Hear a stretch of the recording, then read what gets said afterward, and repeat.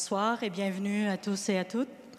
Le diocèse de Montréal a débuté l'année de la foi et c'est dans ce cadre de cette année de la foi que le service Mission Jeunesse propose les sessions Youcat. Le Youcat est un livre basé sur les enseignements de l'Église catholique. Le catéchisme, il a été écrit par et pour les jeunes. Les sessions Youcat sont une occasion de répondre à l'appel que le Saint-Père nous a lancé à l'EJMJ de Madrid, de prier et approfondir notre relation avec le Christ. Il y aura 6 sessions Youcat, 3 rencontres pour l'Avent et 3 autres pour la période du Carême. Chaque soirée comprendra un temps d'enseignement et un temps de rencontre avec Jésus.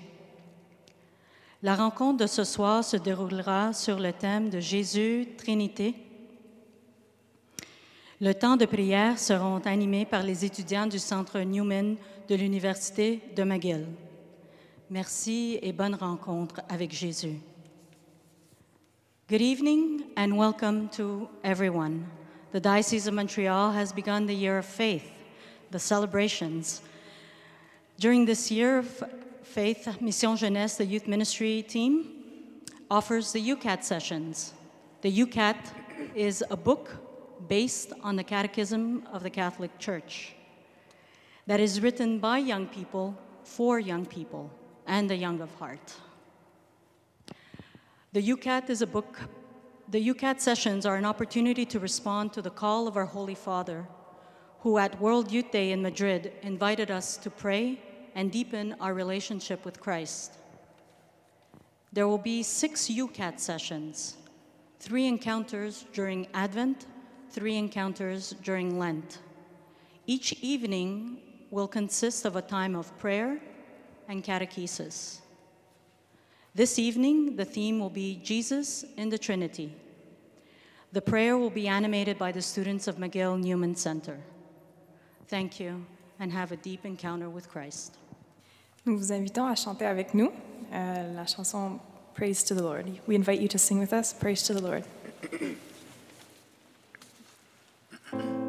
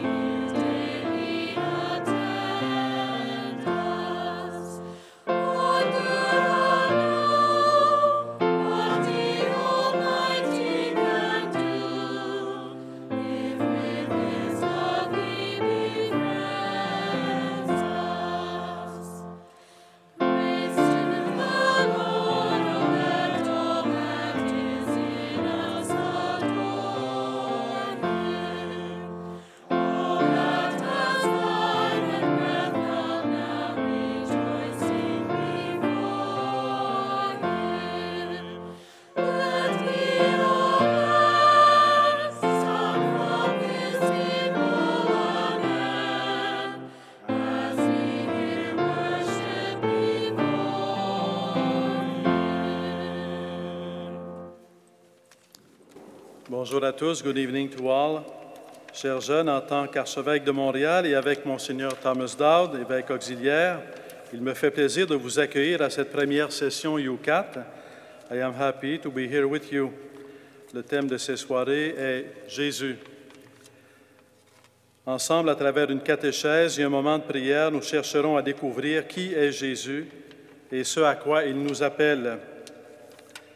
With these Youcat sessions, let's take the time to listen to the Word of God, Jesus Christ. Entrons, plongeons dans le silence afin de nourrir notre foi et nous mettre à l'écoute de Dieu qui nous connaît et qui nous aime, qui habite déjà notre cœur, qui nous parle et qui nous offre d'entrer dans une amitié profonde avec son Fils. During this session, there'll be 3 priests available for confessions on my left, on my right, and near the Sacred Heart statue, a bit down in the middle of the cathedral. Donc, il y a 3 prêtres à votre disposition pour le sacrement du pardon, dans les transepts latéraux, gauche et droite, et près de la statue du Sacré-Cœur de Jésus. Prions le Seigneur. Dieu éternel, tu as voulu fonder toutes choses en ton Fils bien-aimé, le Roi de l'univers. Fais que toute la création libérée de la servitude reconnaisse ta puissance et te glorifie sans fin. Almighty, ever-living God, whose will is to restore all things in your beloved Son, the King of the universe, grant, we pray, that the whole creation, set free from slavery, may render your majesty service and ceaselessly proclaim your praise. Par Jésus le Christ, notre Seigneur. Amen. Le Seigneur soit avec vous. Évangile de Jésus-Christ selon saint Jean. Gloire à toi, Seigneur. Lorsque Jésus comparut devant Pilate, celui-ci l'interrogea. « Es-tu le roi des Juifs? » Jésus lui demanda, « Dis-tu cela de toi-même ou bien parce que d'autres te l'ont dit? » Pilate répondit, « Est-ce que je suis juif, moi? Ta nation et les chefs des prêtres t'ont livré à moi. Qu'as-tu donc fait? » Jésus déclara, « Ma royauté ne vient pas de ce monde. Si ma royauté venait de ce monde, j'aurais des gardes qui se seraient battus pour que je ne sois pas livré aux Juifs. Non, ma royauté ne vient pas d'ici. » Pilate lui dit, « Alors tu es roi. » Jésus répondit, « C'est toi qui dis que je suis roi. Je suis né, je suis venu dans le monde pour ceci, rendre témoignage à la vérité. Tout homme qui appartient à la vérité écoute ma voix. » Pilate asked Jesus, "Are you the king of the Jews?" Jesus answered, "Do you ask this on your own, or did others tell you about me?" Pilate replied, "I am not a Jew, am I? Your own nation and the chief priests have handed you over to me. What have you done?" Jesus answered, "My kingdom is not from this world. If my kingdom were from this world, my followers would be fighting to keep me from being handed over to the Jews. But as it is, my kingdom is not from here." Pilate asked him, "So you are king?" Jesus answered, "You say that I am a king. For this I was born, and for this I came into the world, to testify to the truth. Everyone who belongs to the truth listens to my voice." Acclamons la parole de Dieu.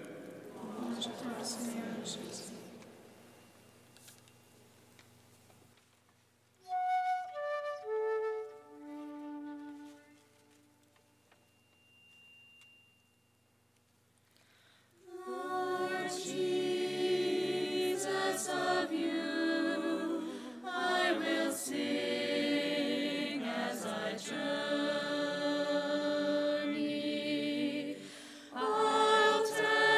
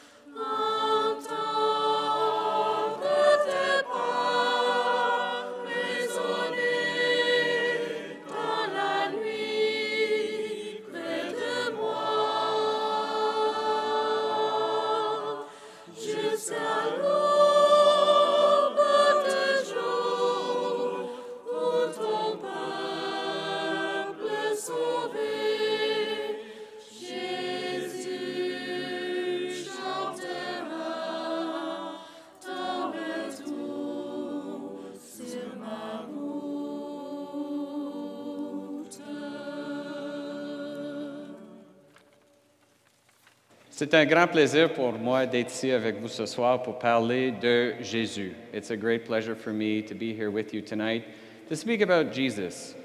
Why? Because, frankly, he's my best friend, and I just love talking about him. Jesus is the Savior of the universe, but he's also my Savior. And so in that personal relationship I have with him, I don't get tired talking about Jesus. So thank you for being here tonight to share in this moment. Merci d'être venu ce soir.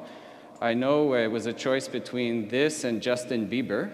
C'était le choix entre ça puis le concert au Centre Bell de Justin Bieber. Alors félicitations, je pense que vous avez choisi la meilleure part. I think you have chosen the better part for tonight. I have nothing against Justin, of course, fine young man. However, tonight we get to talk about someone else whose name starts with J, the one who is the Savior, celui qui nous a sauvés. Le sujet, le thème qui avait été annoncé, c'est l'incarnation. Mais j'ai décidé de changer ça parce que le pape vient de sortir un livre exactement sur ça. Ça a été annoncé, mais je suis allé à la librairie pour le chercher et ce n'était pas là. The Pope has put out a new book which will talk about the incarnation, but I couldn't get it in the bookstore yet, and I thought, I'd better wait to see what he says before I say something. Je voulais voir ce que le pape avait à dire sur le sujet. Alors ce soir, nous allons voir un peu Jésus avant son incarnation. Notre vie humaine commence au moment de la fécondation, au moment de notre conception. Our life starts at the moment we are conceived. But Jesus is a divine person with a human nature, but a divine person. And so he has always been. He didn't necessarily always have the name Jesus, but he has always been the Son of God. So the part of the creed I would like to focus on tonight, l'élément du credo que j'aimerais explorer avec vous ce soir, c'est la partie du credo de Nicée-Constantinople qui dit « Je crois en un seul Seigneur, Jésus-Christ, le Fils unique de Dieu, né du Père avant tous les siècles. Il est Dieu né de Dieu, lumière né de la lumière, vrai Dieu né du vrai Dieu, engendré, non pas créé, de même nature que le Père. » The part of the creed that I would like to explore with you tonight, I'll read it in English. I believe in one Lord Jesus Christ, the only begotten Son of God, born of the Father before all ages, God from God, light from light, true God from true God, begotten, not made, consubstantial with the Father. Comme catholiques, comme des chrétiens, nous croyons que Dieu, premièrement, que Dieu existe, mais deuxièmement, que Dieu existe en trois personnes, le Père, le Fils et le Saint-Esprit. We believe as Christians that God exists, but that God exists in three somethings, three persons, the Father, Son, and Holy Spirit. This is not always easy to understand, and yet extremely important for us to understand who Jesus is, because Jesus is one of those persons. Jésus est une de ces personnes divines. C'est le Fils, la deuxième personne de la Sainte Trinité, qui est venu parmi nous comme homme, mais comme je dis, a toujours existé, comme dit le credo. Dieu né de Dieu, lumière née de la lumière. Voici le thème de notre soirée. Alors, pour expliquer un peu comment ça fonctionne, ces éléments dans la Trinité, ces personnes dans la Trinité, j'aimerais vous partager une analogie. I'd like to share with you an analogy just to explore these elements of the life of the Trinity. The analogy, in English, I call it penny for your thoughts. En français, c'est l'analogie ou l'histoire du sous-noir. Alors, j'ai quelques sous-noirs ici. I have some pennies here. You know, I'm going to have to change this at a certain point because we're getting rid of pennies in Canada. These are going out of circulation. Alors, un jour, l'expression penny for your thoughts en anglais ne fonctionnera plus.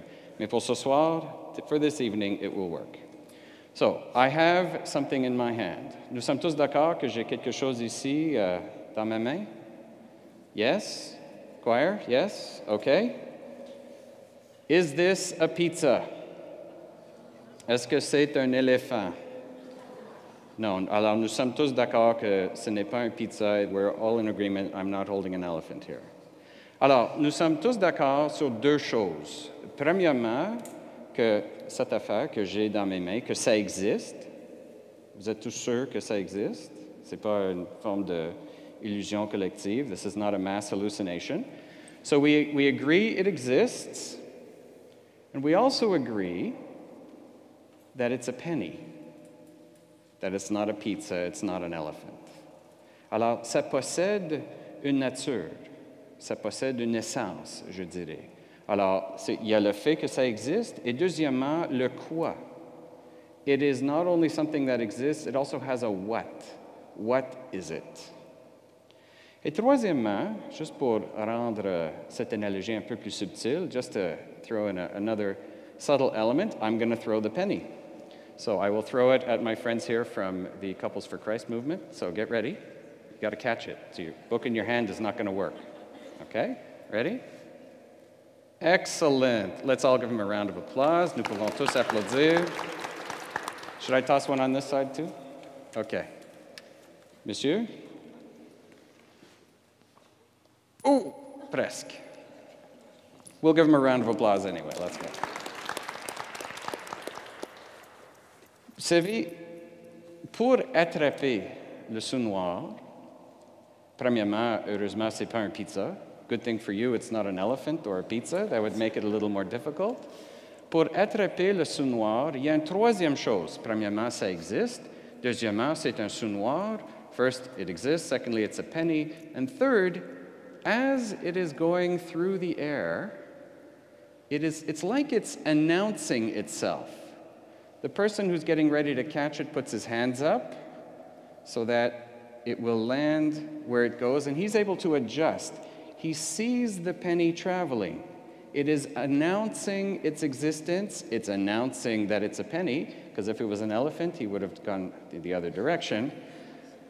It's announcing what it is, that it is, so that he can react. Alors, quand j'ai lancé le sou noir, malheureusement, parce que c'est pas nécessairement très bien éclairé, c'est un peu difficile de l'attraper, n'est-ce pas, monsieur? It's a little harder to catch it if it's a bit darker. But the penny, nevertheless, is announcing itself as it goes. Everything which exists, chaque chose qui existe, possède ces trois éléments, ces trois dimensions. Premièrement, ça existe. Deuxièmement, il y a une essence, une nature, c'est quoi? Et troisièmement, un principe de révélation.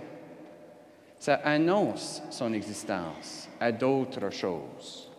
Everything which exists has three things: that it exists, what it is, and this principle of demonstrating itself, showing itself to other things in existence. Alors, si Dieu existe, et Dieu possède une nature, Dieu aussi a ce principe d'auto-révélation.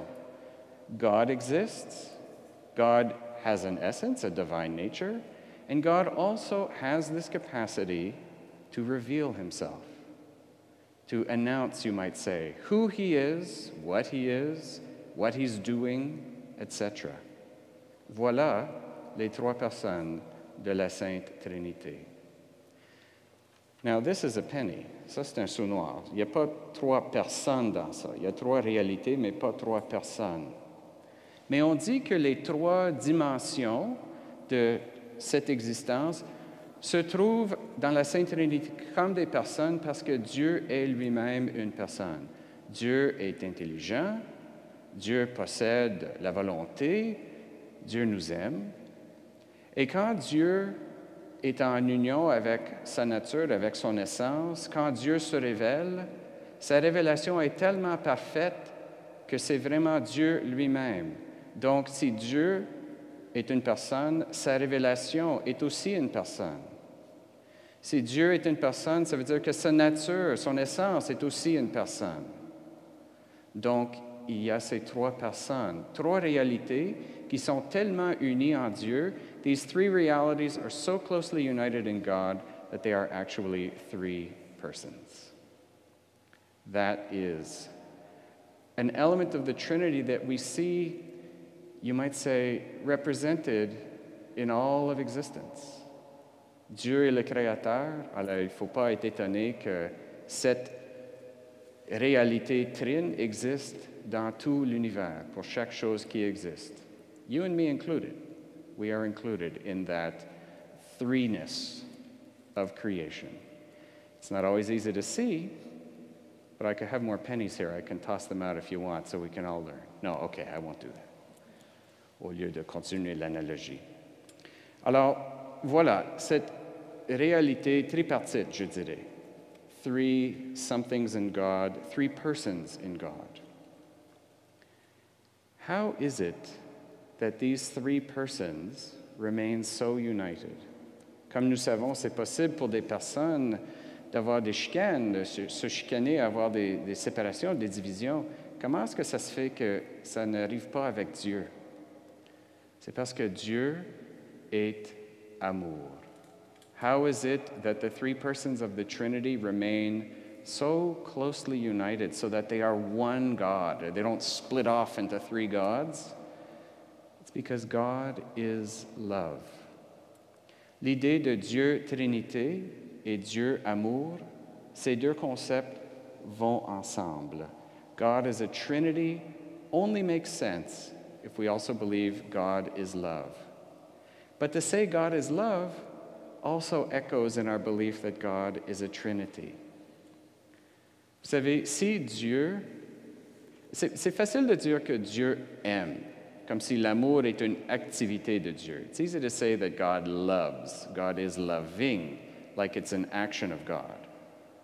Mais de dire que Dieu est amour, ça veut dire que c'est vraiment sa substance. Les petits-enfants vont parfois se poser la question, mais Dieu est fait de quoi? Little kids will sometimes ask, what is God made out of? And we actually have an answer. God is love. God is made out of love. It's not just an attribute. It's not just an action. C'est pas juste un de ses attributs. Il est amour. C'est comme s'il est fait d'amour. But here's the thing. You can't actually be love from all eternity unless from all eternity you have had someone to love. L'amour existe pour être partagé. Donc si on dit que Dieu depuis toute éternité est amour, ça veut dire que depuis toute éternité, il a quelqu'un à aimer. To say God is love from all eternity means he's always had someone to love, which means that from all eternity, to say that God is love implies three things. De dire que Dieu est amour, cela implique qu'il y a toujours eu trois choses. Celui qui aime, celui qui est aimé, et l'amour partagé entre les deux. From all eternity, there have always been at least three things. The one who loves, the one who is loved, and the love shared between them. Père, Fils, Saint-Esprit. Father, Son, and Holy Spirit. The Father imaged as the one who is the lover, the Son who receives the love, and the Holy Spirit is the love between them. Le Père qui aime, le Fils qui reçoit cet amour, l'Esprit Saint partagé entre les deux. Voilà pourquoi c'est tellement important de croire en la Sainte Trinité, parce que avec ça, on croit que l'amour n'est pas juste un attribut de Dieu, que Dieu est amour. See, if love was just a function of God, in theory, he could turn it off. That would not be our Christian belief. De penser que si l'amour c'est juste quelque chose que Dieu fait, c'est en principe possible pour Dieu de, je dirais, éteindre son amour, au moins de le modifier. Mais quand on dit que Dieu est amour, ça veut dire qu'il est toujours amour. Il ne change jamais sa nature. To say that God is love means it is part of who he is from all eternity. So where do we get to Jesus in all of this? Vous savez que dans Dieu, Dieu est d'une certaine manière autosuffisant. Il n'a pas besoin de nous, il n'a pas besoin de la création. Dieu est parfait en soi, en lui-même. God is perfect in himself. He didn't need us. So where does Jesus come into this? Where does creation come into this? Why did the Son of God come to be with us? And what does that mean? Alors, pour expliquer ça, j'aimerais vous partager une deuxième analogie. J'appelle ça l'analogie du iPod. This is my analogy of the, if I can find where my device plugs in. Yes, there we go. This is the analogy of the iPod. We'll call it the iGod for tonight, okay? The idea is this is meant to be an analogy to explain the Trinity, but for us. Remember how I said the penny has a principle that reveals itself? Everything which exists reveals itself? Well, that's the second person of the Trinity. That's the Son of God. Within the Trinity, he reveals. Everything that God does reveals God, and so it's always operating through the Son. Dieu veut se révéler, et ce principe de révélation, c'est le Fils. Le Fils lui-même, c'est ce principe. Alors, dans la Sainte Trinité, si on pense que ça ici, ça, la machine, this device here, this represents the Father. The Father who is the source. The Father who is the source of the Trinity itself. Within the Trinity, the lover, the originator. C'est le Père qui est le principe d'origine de toutes les personnes de la Sainte Trinité. Mais pour écouter la musique, c'est bon d'avoir des écouteurs.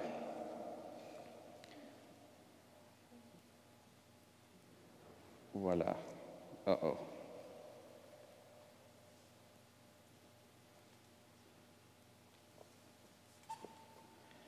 Alors, les écouteurs, ici, ça représente le Fils de Dieu. This represents the Son of God.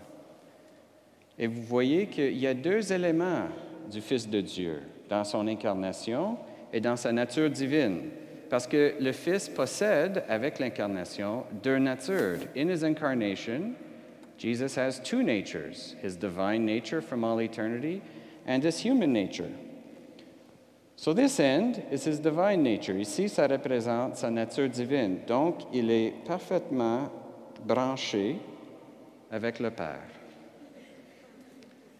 Parfaitement, je dirais, connecté en bon québécois. He's perfectly connected to his Father. He's perfectly adapted to his Father. There is no separation between him and his Father. Aucune séparation. Mais il possède aussi une nature humaine.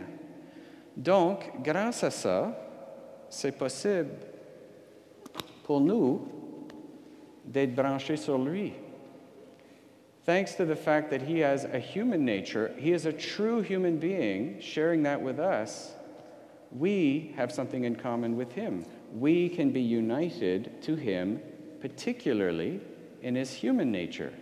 And if you notice, when this happens, that means that what is coming from the Father is revealed to us through the Son. Le Fils demeure le principe de révélation. Et parce qu'on est si unis à lui, il devient, je dirais, il est capable de se révéler et révéler surtout son Père à nous. Et dans cette image, bien sûr, il y a aussi l'Esprit Saint. C'est quoi l'Esprit Saint dans cette analogie? What is the Holy Spirit in this analogy? C'est la musique. The Holy Spirit is the music. The Holy Spirit, the music comes from the Father and the Son, through the Son. And where does it go? Into me. L'Esprit Saint, ça vient du Père par le Fils, avec le Fils, pour demeurer en moi, pour demeurer en vous. Mais pour avoir ça, pour recevoir l'Esprit Saint, il faut bien sûr dire oui à Jésus. Alors, imaginons que j'ai décidé de laisser ça là. Just imagine I decide to put the iPod and the headphones over there, it's very hard for me to say that I am united with Jesus if I have not actually accepted to listen to the Father through him and with him and in him. C'est très difficile pour moi de dire, oui, oui, j'aime Jésus, mais j'ai décidé de laisser Jésus là. Non, c'est le moment où Jésus vraiment fait partie de ma vie. C'est parce que je désire, je ne dis pas devenir membre de la Sainte Trinité, mais par l'Esprit Saint, d'être toujours capable d'écouter la voix de Dieu, par Jésus. The idea is that by faith in Christ and in no other, it can only be Jesus because he's the only one who has the two natures. C'est seulement Jésus qui possède les deux natures. Donc, c'est seulement par lui, avec lui et en lui que c'est possible vraiment d'être uni au Père, recevoir l'Esprit Saint. But thanks to that, it's a great gift for us. Thanks to that, we are able to constantly hear the Word of God in our hearts, constantly able to receive the grace of God in our lives. Alors, c'est très je sais qu'il y a beaucoup de gens aujourd'hui qui pensent Jésus, c'était un bon gars. Jésus, c'était un excellent prophète. I know there's lots of people who say, Jesus, nice guy, Jesus, great prophet, but Jesus, son of God? Come on. Jésus, fils de Dieu? Non, ça c'est trop extrême. Mais le moment où on perd notre foi dans Jésus, fils de Dieu, Jésus qui possède la nature divine, on fait ça. And anybody who's walking down the street with headphones in their ears, saying, I love Jesus, but I don't believe he's plugged into his Father, well, look how ridiculous this is. Ça a l'air tellement ridicule de dire que je crois en Jésus, mais je ne crois pas qu'il possède la nature divine comme son Père. Ça a l'air un peu ridicule. Non, tout ça va ensemble. L'idée que Dieu possède en lui cet amour, il est amour, qu'il veut le partager, il veut révéler son amour et que par l'incarnation de son Fils, il s'est donné le moyen pour partager, en partageant notre nature humaine, il devient très proche de nous. In sharing our human nature, he becomes so close to us that thanks to that, thanks to assuming our human nature, we can actually, in a sense, become part of him. And in fact, that's exactly what happens. In the church, we believe that through faith, we become part of the body of Christ.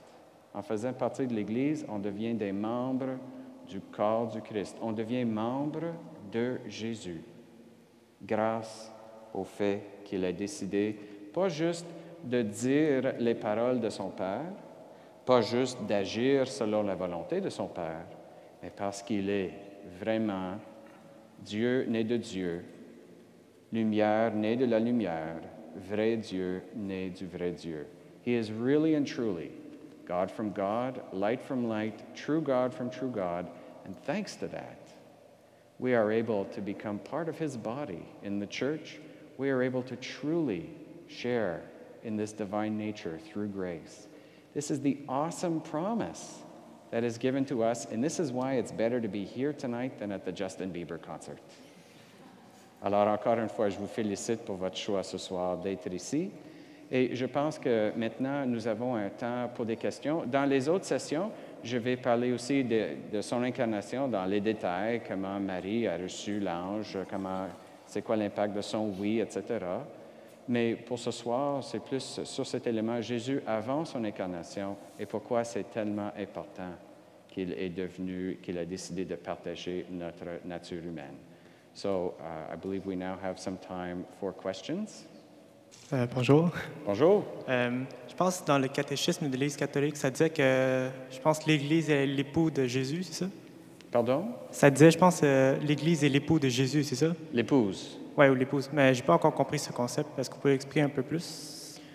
Très bien. Dans l'Ancien Testament, quand Dieu parle de son peuple, l'image qui est utilisée dans l'Ancien Testament, c'est comme si Dieu est marié avec le peuple. Alors, quand le peuple n'est pas fidèle, quand le peuple est infidèle, ça veut dire que le peuple s'est éloigné de Dieu. Vous savez, les mots qu'on utilise pour décrire la foi sont les mêmes mots qu'on utilise pour décrire une relation humaine d'amour. La fidélité veut dire dans une relation de couple, qui sont fidèles ensemble, mais la fidélité, dans un sens religieux, veut dire la foi. Donc, cette image matrimoniale est utilisée aussi pour décrire notre relation avec Dieu. Le peuple de Dieu, dans l'Ancien Testament, c'est le peuple juif. Dans le Nouveau Testament, quand on parle du peuple de Dieu, c'est l'image de l'Église. Et si c'est l'Église qui s'est mariée avec Dieu, et c'est Jésus qui est ce principe de révélation du Père, ça veut dire que c'est Jésus qui se marie, entre guillemets, avec l'Église. Alors, il y a l'époux qui est Jésus et l'épouse qui est l'Église. Good evening. I would like to know where the concept of the Sanctity Trinity comes from. Is it Jesus who has said that? Is it in the Bible or where it came from? Where the concept of the Holy Trinity comes from? It's found in the Scriptures. Certainly the names of Father, Son, and Holy Spirit are found in the Scriptures. Jesus talks about himself as the Son of God, and so that's very clearly you have Father and Son.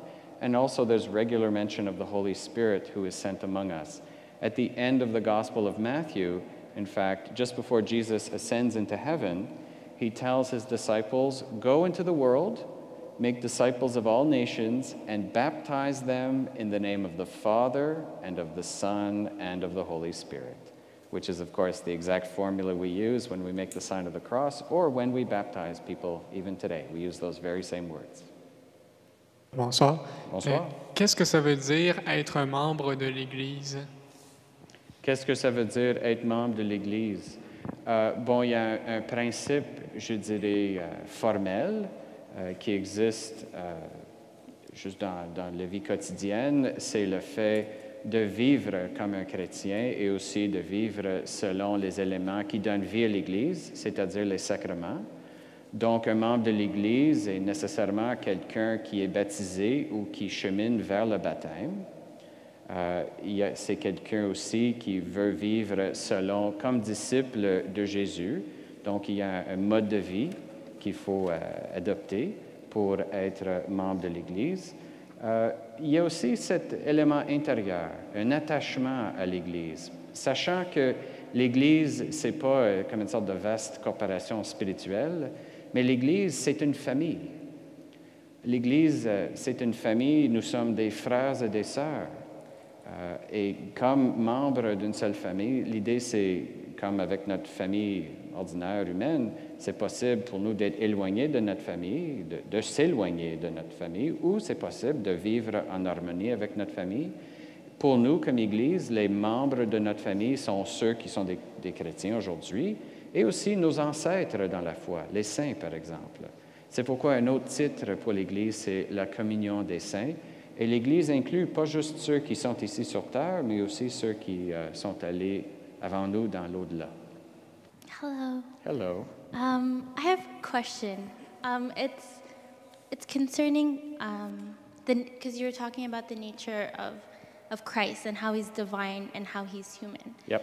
And I was just curious about the Catholic stance on, because you were talking about baptism, right? Mm-hmm. And there's a lot of talk on how why Jesus was baptized, and is this when he becomes of divine nature? Because I know we believe that we know that Christ is already of divine nature, right, already from birth. But Right. I just wanted to know, like, more in depth, like, what is the Catholic stance on Jesus getting baptized, or what happened there?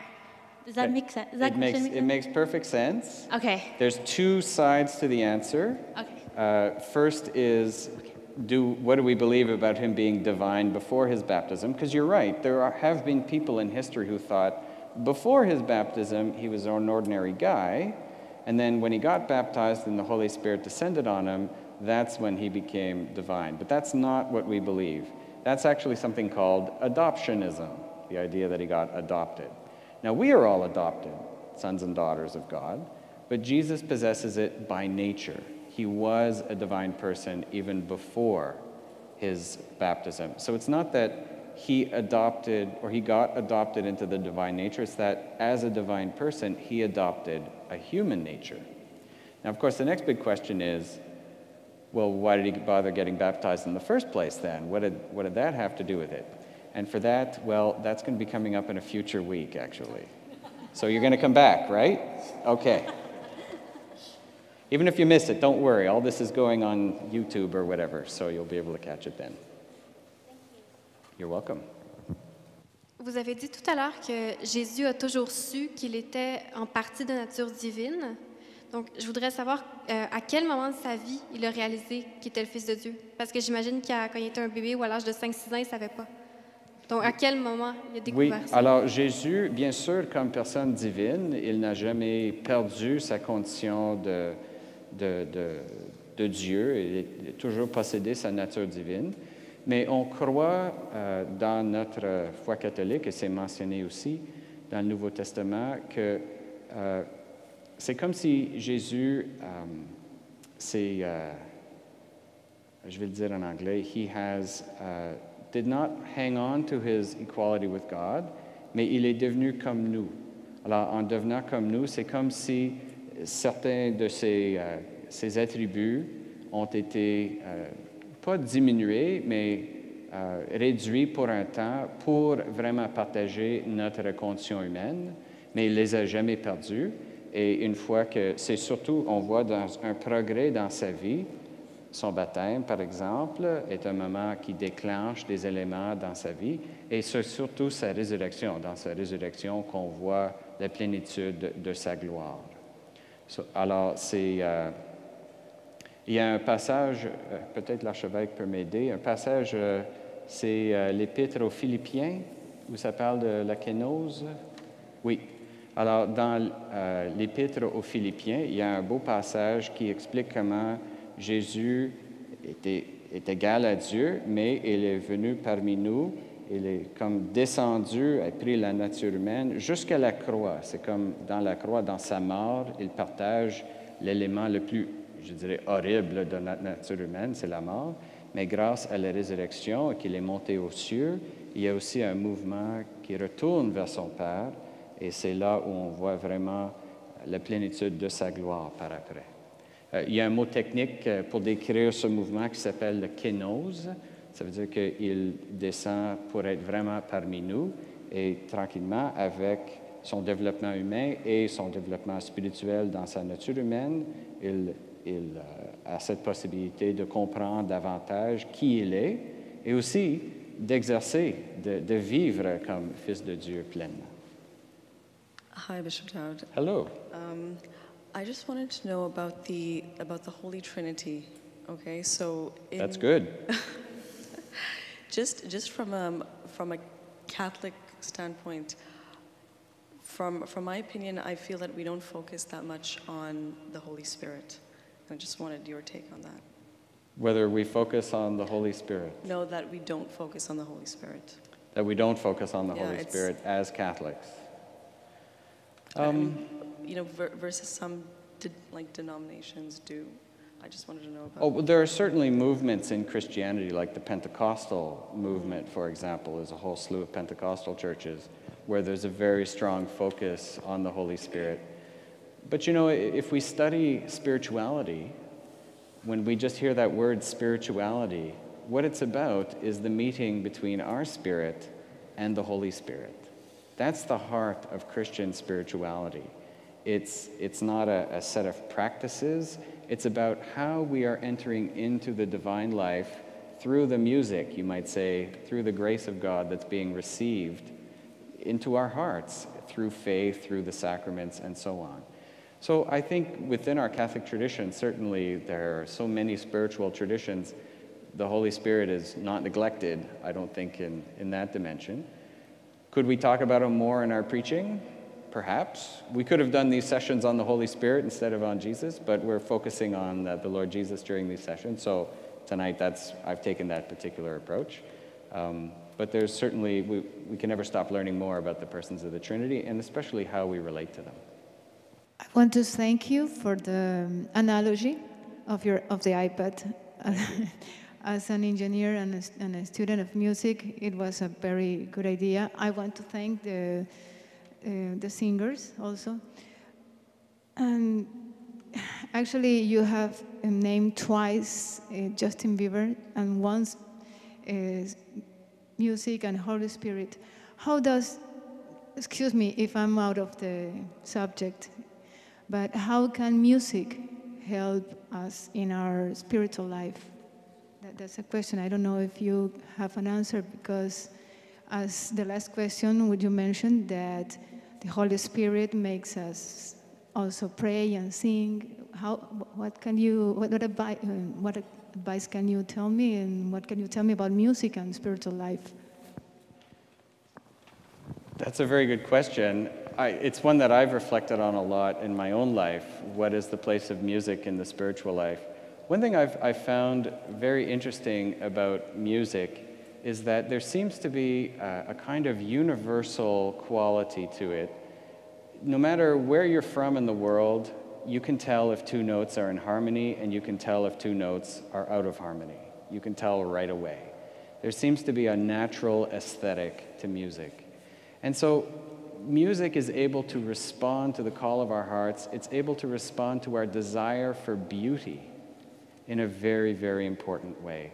And beauty elevates the soul.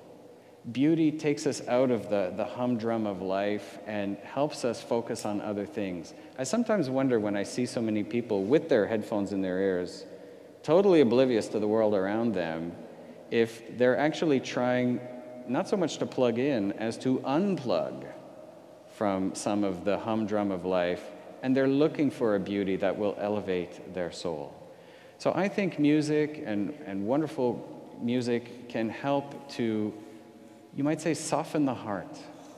It can help to prepare the soul to receive the gift of truth. It can help prepare the soul to receive the gift of God's grace.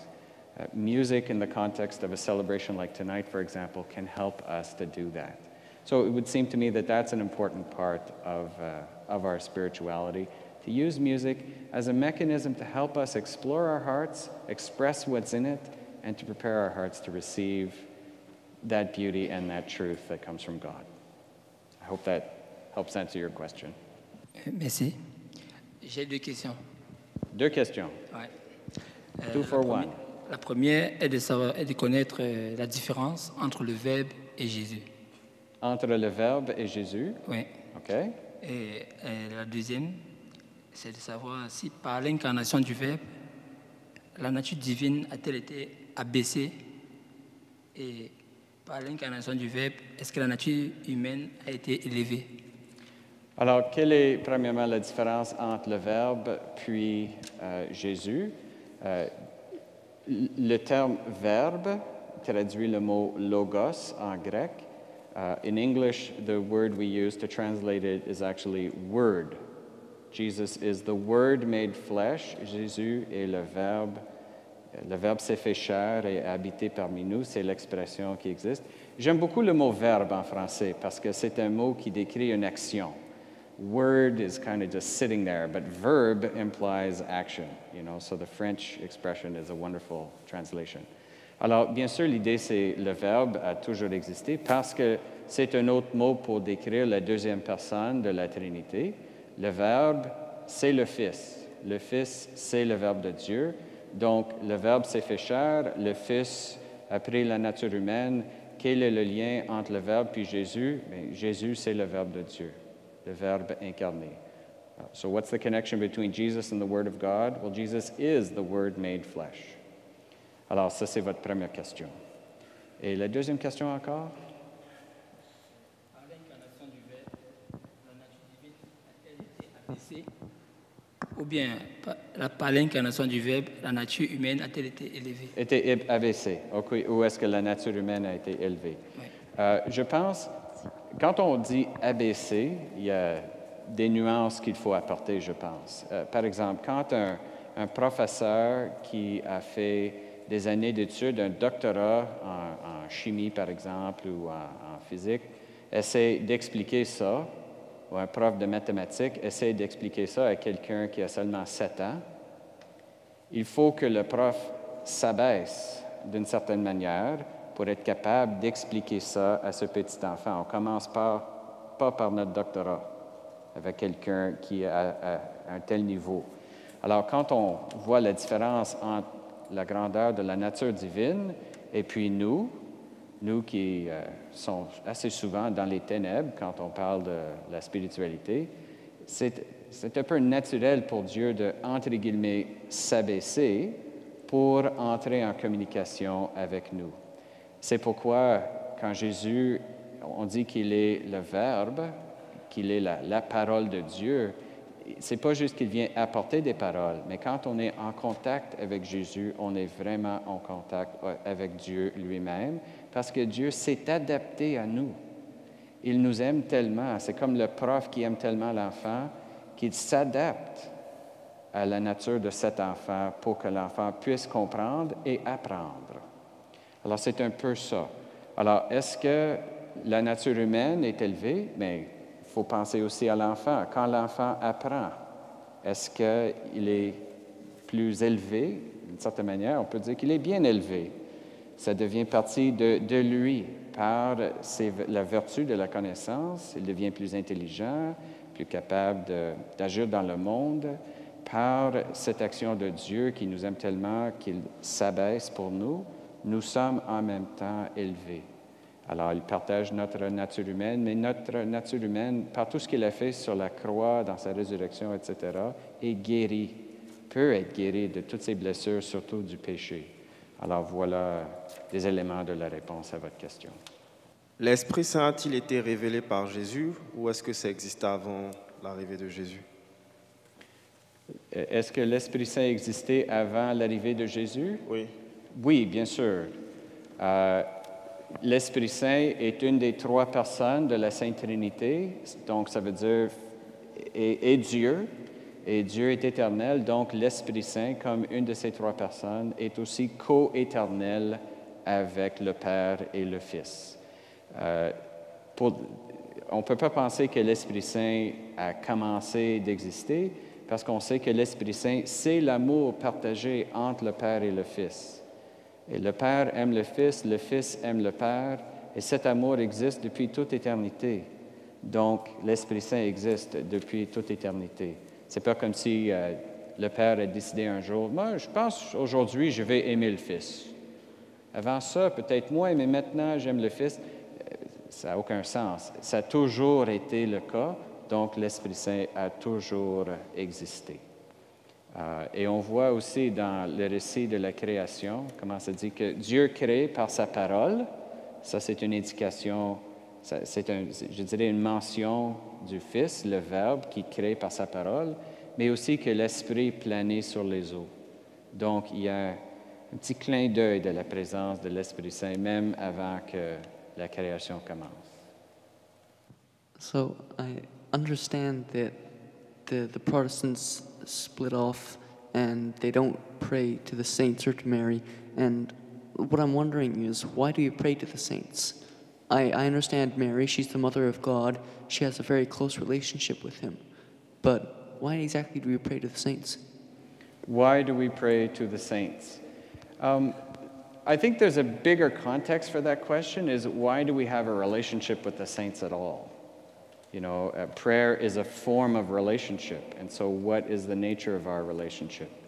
I think one thing I've come to realize, and I can only answer from my own personal experience of prayer, is that when I enter into a relationship with Mary in particular, or with another of the saints, I find that my own outlook on God, my own outlook on the moral life, on the church, is somehow transformed. The best analogy I can think of is if you ever see two people who really love each other and have loved each other for a long time and have made the choice to love each other for a long time, I don't know if you ever noticed, but they start to resemble each other. You know, they often have similar mannerisms, they often are able to anticipate one another, and there's something about the presence of God in the saints. It provides us a very concrete and real example, first of all, they provide us with a path to follow the Lord. And because it's not just an intellectual path, but we can enter into a relationship with the saints, one of friendship and mutual love, we can start to resemble those who have traced out a path before us. And so that union of hearts with the saints becomes a union of hearts with the Lord himself. And sometimes in a way that's a bit more accessible to us just in our common human experience. So that's certainly a major advantage that we have. And prayer with Mary, well, the huge advantage there, of course, is she's the sinless virgin. Special graces given to her. Our union with her, in a sense, we become like her, and she is the one who most perfectly emulated and followed her Son. There's one thing that Jesus in his person and in his example can't show us, and that is how to be a follower of Jesus. He didn't follow himself, he was himself. So when we see the saints and the Blessed Virgin, they can provide us examples of how we as followers can become disciples of the Lord. Merci, Monseigneur Tom, pour cette rencontre avec Dieu qui est amour. Dieu depuis toujours amour. So thank you very much for this meeting with Christ, with a God, with the Holy Spirit who's always been love since the beginning. Thank you. Thank you. Merci beaucoup. C'est un grand plaisir.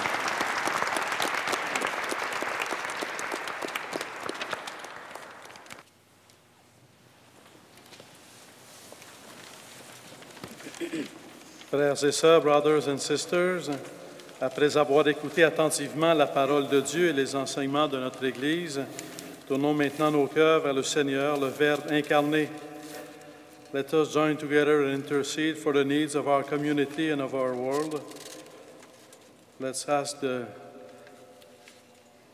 help of the Holy Spirit for Him to guide us in prayer.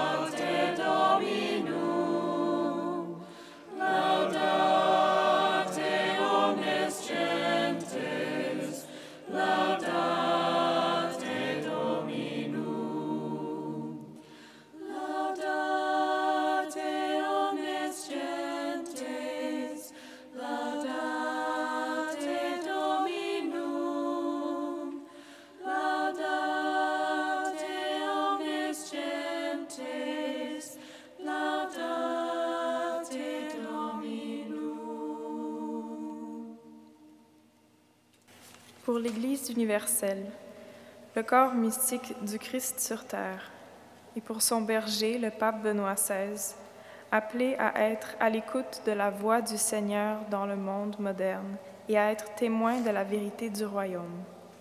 Ensemble, prions le Seigneur.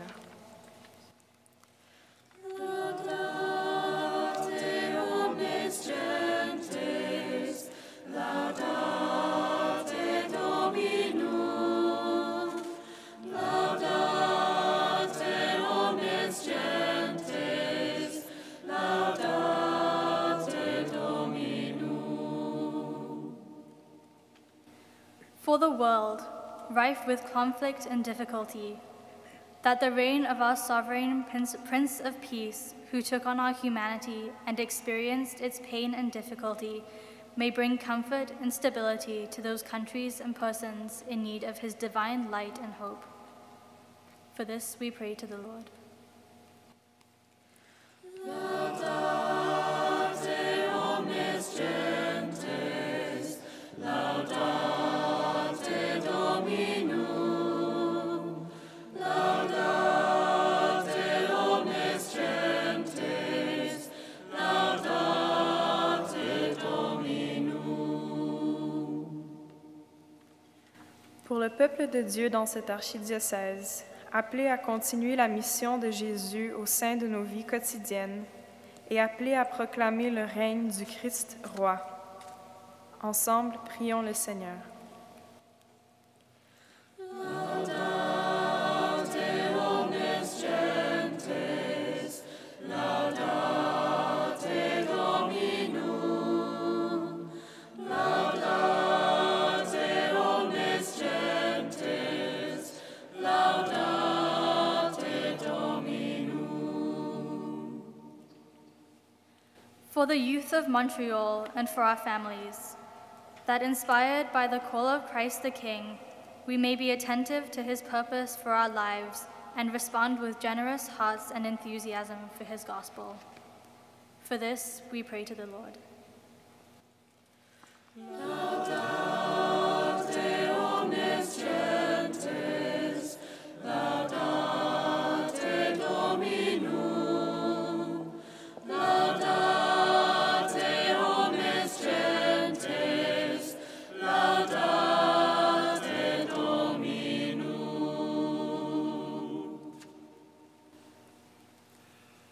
Notre Père, inspiré par le mystère du Verbe incarné et attentif à sa présence parmi nous, nous plaçons ces intentions en face de ta majesté, ayant confiance en Jésus-Christ, notre Roi souverain, au nom duquel nous faisons ces intentions, lui qui vit et règne avec toi dans l'unité du Saint-Esprit, un seul Dieu pour les siècles des siècles. Amen. Father, inspired by the mystery of the Word made flesh and attentive to his presence among us, we place these prayers before your majesty, confident in Jesus Christ, our sovereign King, in whose name we make these petitions, who lives and reigns with you in the unity of the Holy Spirit, one God, forever and ever. Amen. Let us pray together. Notre Père, qui es aux cieux, que ton nom soit sanctifié, que ton règne vienne, que ta volonté soit faite sur la terre comme au ciel. Donne-nous aujourd'hui notre pain de ce jour. Pardonne-nous nos offenses, comme nous pardonnons aussi à ceux qui nous ont offensés. Et ne nous soumets pas à la tentation, mais délivre-nous du mal. The Lord be with you. And with your spirit.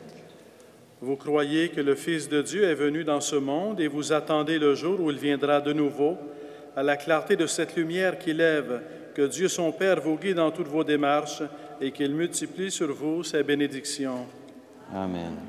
As you run the race of this present life, may He make you firm in faith, joyful in hope, and active in charity. Amen. La venue du Rédempteur pauvre parmi les pauvres est déjà pour vous une grande joie, quand il apparaîtra dans toute sa gloire, qu'il vous ouvre le bonheur sans fin. Amen. Et que Dieu Tout-Puissant vous bénisse, le Père, le Fils et le Saint-Esprit. Amen.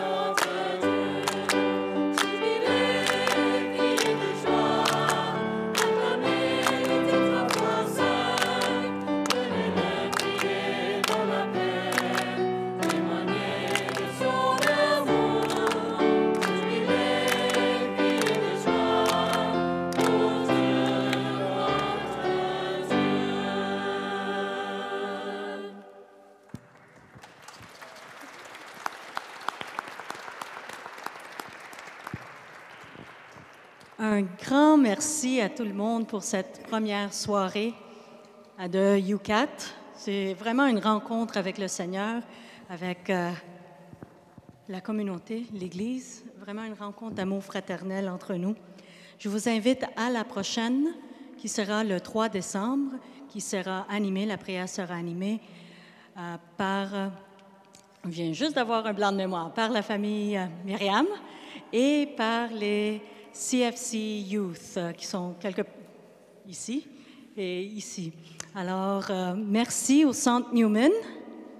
Une grande main d'applaudissements. Merci. Merci surtout à nos deux évêques qui passent la soirée avec nous. Le 3 décembre, le 10 décembre. Merci à tous.